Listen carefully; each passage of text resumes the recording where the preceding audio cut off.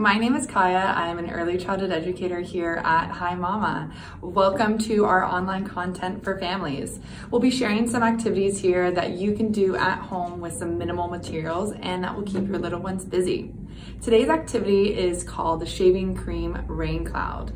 In this experiment, toddlers can help squeeze the syringe or droppers from the food colorings and practice their fine motor skills into the paint from the paint or the food coloring. And they can also watch clouds form and kind of create that rain effect. You can also extend this activity by letting the kiddos play with the shaving cream on a table or even in the tub if you want to get really messy. So let's get started for this activity.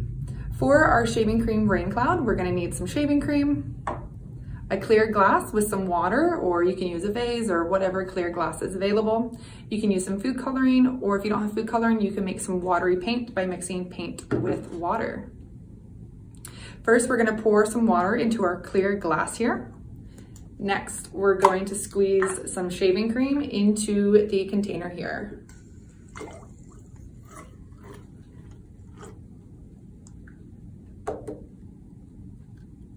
It kind of forms a cloud at the top here.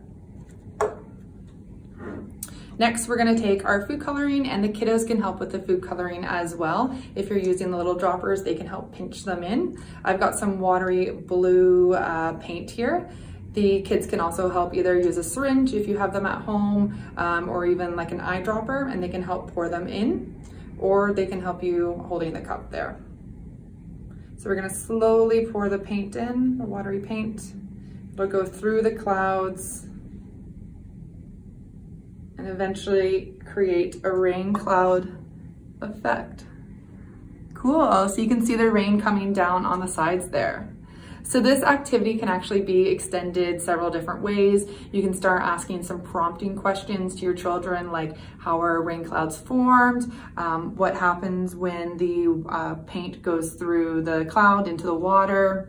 What do you think clouds are made of? Why are the clouds there? You can really extend this activity in many, many different ways. So feel free to take this activity maybe into the bathtub or outside into a larger scale if you have some warm weather and like a giant kiddie pool. Lots of different things you can do.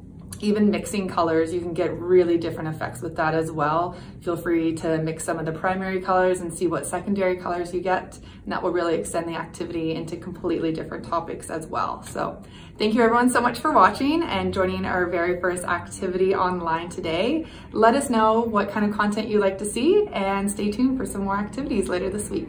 Bye.